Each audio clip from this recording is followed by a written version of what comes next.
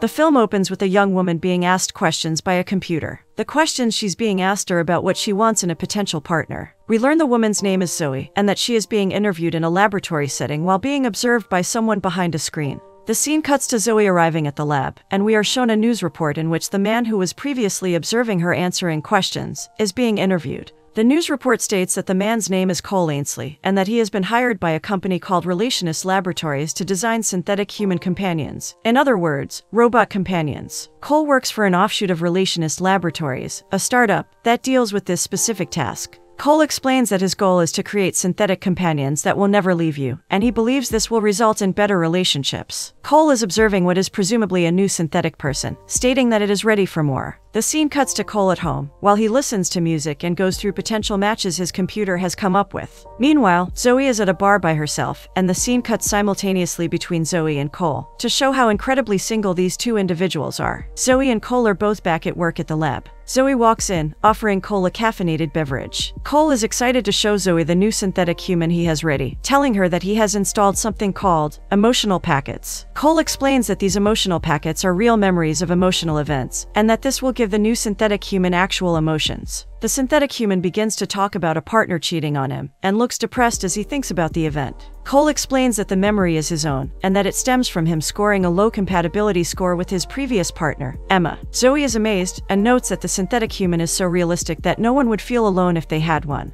Just then, Cole's phone begins to ring. Emma is calling him. He decides to leave and take the call, much to Zoe's disappointment. Later, Cole is sitting at a desk with a child, presumably his son. Cole spends some quality time with his son, whom we presume he doesn't get to see much due to his job, and it's revealed that Cole and Emma are divorced. After Cole tucks his son into bed, he and Emma have a conversation in the kitchen. Emma reluctantly tells Cole that she's seeing someone, which Cole looks disappointed to hear. She urges him to take some time off work and give himself some free time. Cole kisses her goodbye and takes his leave, an awkward encounter indeed. The next day, Zoe is at the lab, when suddenly the synthetic human walks in and greets her. He also now has hair. Zoe is surprised by this, as the synthetic human, whose name is Ash, asks her if she wants coffee, which she turns down. Ash informs her that he came online that morning and so far, has spent the day reading and researching, as Cole aims to begin his socialization immediately. He wants to learn to dance, which makes Zoe laugh. Zoe is evaluating a couple's compatibility, and tells them that they have a 75% chance of a successful relationship, much to the couple's delight.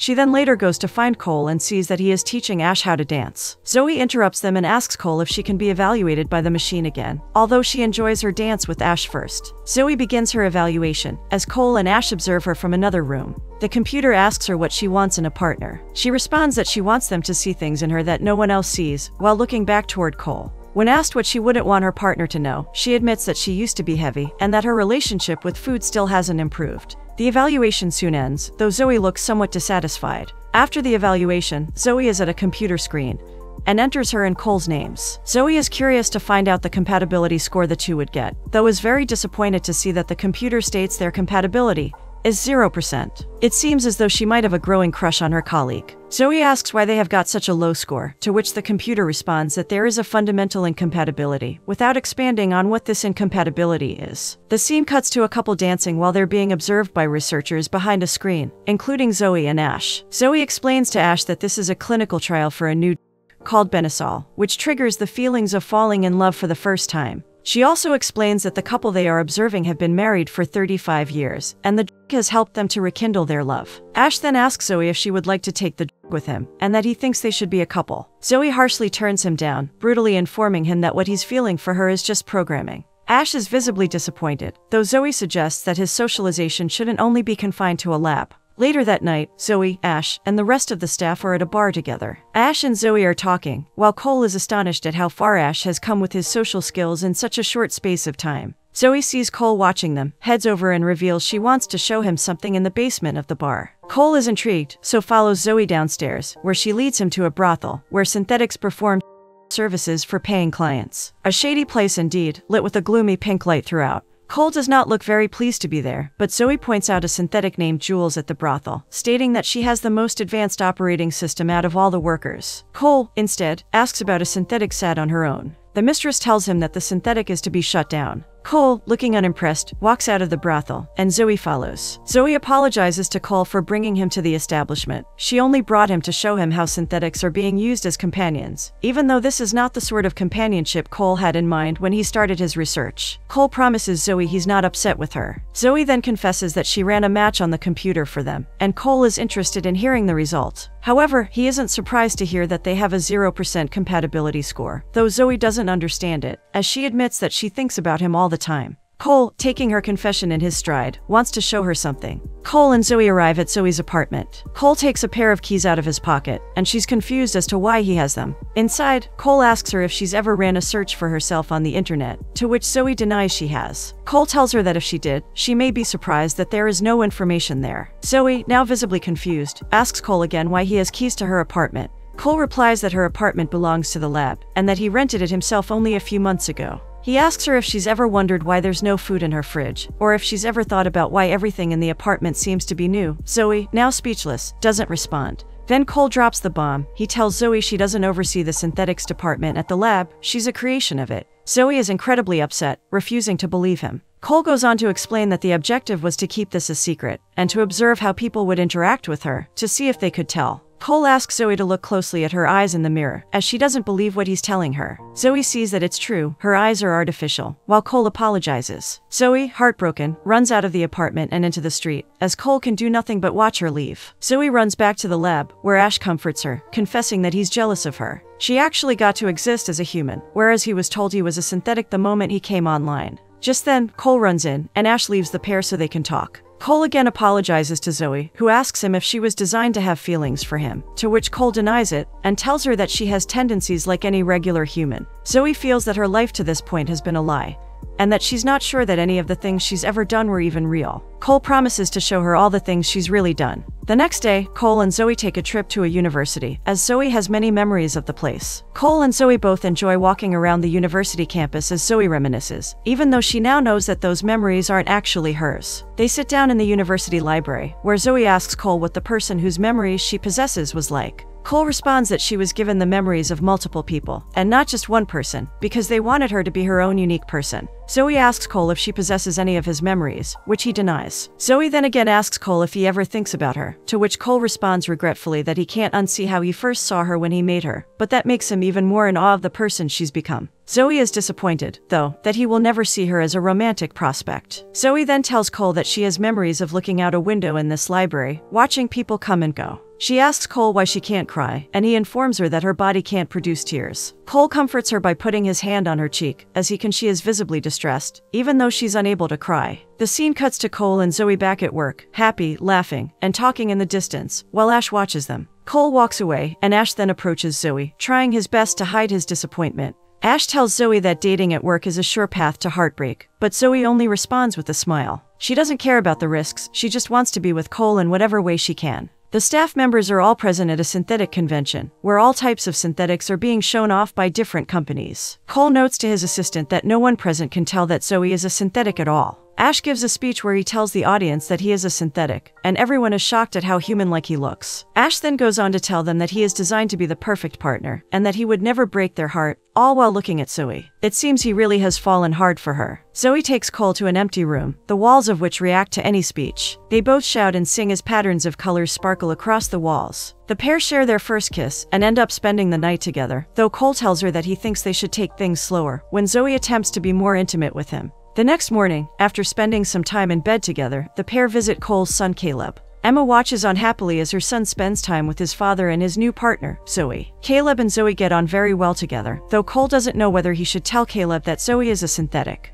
Emma comments on how Caleb has taken to Zoe, and though Cole is worried that Caleb may freak out if he finds out Zoe isn't human, Emma disagrees. Later that day, Zoe stares at herself in her bathroom mirror, looking rather down. She has a cushion under her shirt, as if to mimic a baby bump. Zoe is clearly depressed that she will likely never be a mother. Visiting and enjoying her time with Cole's son likely made her think like this. Zoe goes back to the synthetic brothel and meets with the mistress. Zoe asks for Jules, whom she wants to talk to. The mistress, however, notes that she can tell that she's a synthetic, and that she'll find a rewarding career if she becomes one of her girls. Zoe doesn't say anything. Instead, she sits down and begins her conversation with Jules, who is confused about why Zoe is wanting to speak to her. Zoe asks her what her sessions are like, as she's concerned by Cole not wanting to be intimate with her yet. Jules assures her that it's normal, and that she'd be surprised by the number of men that come to her that aren't seeking any services. As Zoe is leaving the brothel, she sees the mistress taking apart a synthetic, likely the one they saw the other evening. Later that night, Zoe is with Cole at his apartment. She asks him if he could prove he's real, if he really had to, and Cole knows what she's alluding to. Cole reveals that when he first started his research on synthetics, there were many skeptics who claimed that only humans could be creative or feel or think. However, Zoe is proof that they are wrong. Zoe and Cole have dinner together at his apartment, and over the next few days, they do many activities together, becoming closer in the process. The brand new couple even take a weekend trip away, where they take their relationship to the next step and become physically intimate.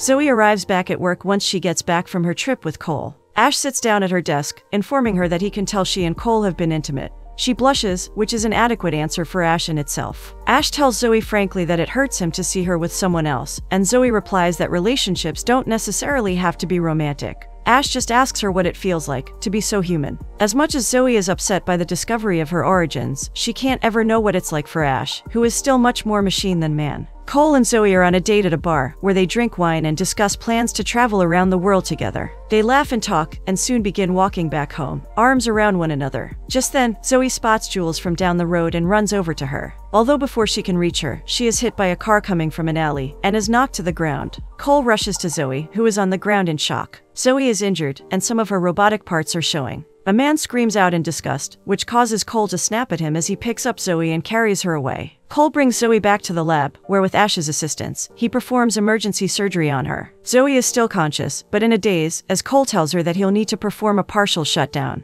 Cole assures her it won't be long. Zoe, though, is more concerned about what this means for her relationship with Cole, who can't hide that he's shaken up by seeing her robotic parts again. Cole lies that he needs to get some parts, then stands in the bathroom, staring at what should be Zoe's blood on his hands, but instead it's a clear sticky fluid. Ash speaks to Zoe, comforting her, telling her not to be too hard on Cole. There's a clear line between machines and humans, and they won't be truly happy until they accept that fact. Cole comes back, and although Zoe continuously asks him what this means for their relationship, Cole doesn't answer her. Zoe recovers and she is soon back to her normal activities, such as going to work and going to bars on her own, amongst other activities, though she seems unhappy. Meanwhile, Cole is at Emma's place, and also looks unhappy. Emma urges Cole to let himself be happy, however, Cole explains that he feels like he ultimately can't be with Zoe, as he is her maker. Ash and Zoe are at a coffee shop together when a couple sitting in the corner catches Zoe's eye. Ash explains that the couple are on a Benasol hookup, the they were investigating earlier on. The two people probably don't even like each other, but for the next few hours, the will make them fall in love. Cole eventually goes back to work himself, and as soon as he sees Zoe, he approaches her. Zoe doesn't look so happy to see him, but is friendly to him anyway. Cole explains that he hasn't been to work lately as he's been on a sabbatical, and that he's just come in today to collect some stuff. He feels as if they haven't had a chance to speak after Zoe's accident. Zoe tells him that she's since moved on, and wonders if that's due to some programming or design function. Cole asks her not to say things like that, though Zoe coldly ends the conversation and walks off. Later, Cole is in his office gathering some of his stuff, as Ash looks out the window as a woman steals some Benasol from a dumpster. It seems people are addicted to this ethically questionable. Ash tells Cole there are people willing to stoop to anything to get their hands on some Benasol. Cole calls it a band-aid, and that its only purpose is to temporarily paper over cracks. Ash asks Cole point-blank why he made him, and Cole responds flatly that it was to further their research, though this wasn't the answer Ash was looking for. Ash asks Cole if he would consider making him a companion, but Cole questions whether doing so would even make Ash happy. Ash thinks to himself for a minute and falls silent. He then walks off before giving Cole a straight answer. Zoe visits a bar on her own, where she meets a man named Michael. Zoe is confused when Michael asks her if she's crushing, which is insinuated to mean using Benasol. Michael is interested in a Benasol hookup, and Zoe is open to the idea of trying it, to get over her failed relationship with Cole. It seems she's not as over him as she claimed to be. Just then, Cole walks into the bar and is shocked to see that Zoe is entertaining another man. Cole sits down out of sight, his gaze fixed on the pair, who are now holding hands. Zoe and Michael walk out together, and Cole follows them and eventually arrives at a Benasol-fueled party. Cole loses sight of Zoe and Michael as he wanders around a room full of couples who have taken Benasol. Suddenly, he sees them together in a room getting intimate. Cole can't watch Zoe becoming intimate with another man, so he promptly leaves. Cole is at home that night and begins sorting some of the stuff he brought back from the lab. Inside a box, he finds some Benasol, and he ends up heading out and sitting on a park bench, where a woman comes and sits beside him. They head back to her apartment, where they take the Benasol together. Cole and the woman end up getting intimate and spending the night together under the influence of Benasol, though in the morning she promptly leaves without much conversation. It seems that a one-night stand aside just isn't enough to produce real love. The scene then cuts to both Zoe and Cole engaging in multiple Benasol hookups over the span of several days or weeks. Cole tells many of his partners about how he couldn't help but see Zoe as something other than human, but that he regrets it. Both of them are clearly not happy doing this, and like Cole said himself earlier, they are using these hookups to paper over the cracks. Cole is walking through a park when suddenly he spots Zoe. They go to a coffee shop where they have a much-needed talk. Zoe informs him that she's stopped going to the lab. Cole tells her how excited he was when he first started to work on her, and how he was interested in how she'd grow. Zoe interrupts him and asks if he wants to try a Benasol hookup with her. Cole asks her why she even takes the to which Zoe responds that it makes her feel less alone. Zoe thanks Cole for the coffee, hugs him, and takes her leave. Cole is left with his head in his hands, sobbing in the coffee shop. He doesn't know how everything went so wrong. Cole covertly enters the storage room back at the lab, where he takes a supply of Benasol for himself. He heads for an exit, but is caught by Ash, who tells him that he won't find what he's looking for in a pill. Cole ignores him. The scene cuts to Cole, passed out on his couch. Emma enters the apartment and wakes him up, stating that no one has heard from Cole for weeks. Cole tightly hugs Emma, who helps him up. He tells her that he spoke to Zoe not too long ago. Cole bitterly exclaims she's happily engaging in Benasol hookups, as that's what she's been programmed to do. Emma observes that he seemed much happier with Zoe, but Cole confesses that he thinks he's messed it up for good. Zoe goes back to the lab and the employees there are very surprised to see her. Zoe asks to meet Ash, whom she clearly hasn't seen for some time. Ash reveals that he is scheduled to be shut off in 37 days, and that he requested this himself. Zoe questions his decision, and Ash responds that he believes the pain he feels will cease once he is shut off. The pair hug, but just then, Zoe hears her own voice coming from within a room. There, she sees a copy of herself, another synthetic who looks just like her, undergoing the evaluation and giving the exact same answers. Zoe walks into an adjacent room and sees that there are many synthetic copies of her at the lab now. Ash tells her sadly that the copies of her are perfect, and in some ways better than humans, and that the pair of them are obsolete. Zoe asks if they can cry, and Ash tells her they can do everything. Zoe asks Ash if they could shut her down, too. The sadness on Ash's face is clear as he tells Zoe that they'd likely put her in a museum before shutting her down, as she's the first of them. Zoe hugs Ash again, a bittersweet farewell. The scene cuts to Cole arriving at Zoe's apartment, and he is shocked to find that the individual who answers the door isn't exactly Zoe. The woman looks like Zoe, though tells him that she's the next generation. Zoe, meanwhile, goes to see the mistress at the synthetic brothel. Cole speaks to the Zoe copy, who has always been aware that she's a synthetic. The real Zoe, however, is asking the mistress if she can shut her down, as the scene cuts back and forth between Cole's conversation with the Zoe copy and Zoe herself. Zoe is prepared to be shut down, as Cole pleads with the Zoe copy that he wants to tell the real Zoe how sorry he is. Cole takes his leave, while the real Zoe stares at the ceiling, preparing herself to be shut down. The pair both recall all the good times they shared. Cole is at his apartment when he answers the door to see that his assistant from the lab has arrived. He takes him to see Zoe, who is currently unresponsive, and has Ash and Jules at her side in a bedroom. Cole arrives, breathing heavily as though he's been running, to see her lying still on a bed. Ash runs off to get him his equipment. Cole wanders around the room, unsure what to do, devastated, with his head in his hands. Just then, Zoe begins moving, recalling that there was a struggle between her and the mistress as she attempted to shut her down. Zoe recalls that some of the girls at the brothel saved her from being shut down, and carried her to the room she's in. Zoe regains consciousness, and Cole is relieved, pulling her into his arms. Cole begins apologizing for breaking up with her after her accident, though Zoe lies that a relationship isn't what she wants anymore. Cole begs her for another chance, but Zoe knows he still doesn't see her as a real person. She pulls back the skin on her scar and tells Cole that she knows what he sees. There is no human flesh under the skin, and it's never going to be real for him. Cole disagrees. She is someone he hurt, and someone he loves. He now knows that this is what he wants, to be with Zoe, despite everything. Cole tells her that she's the most real thing that's ever happened to him, and in that moment, Zoe begins to cry real tears, something that she shouldn't be capable of doing. Cole and Zoe embrace, crying tears of joy on each other's shoulders, as well as sharing a kiss.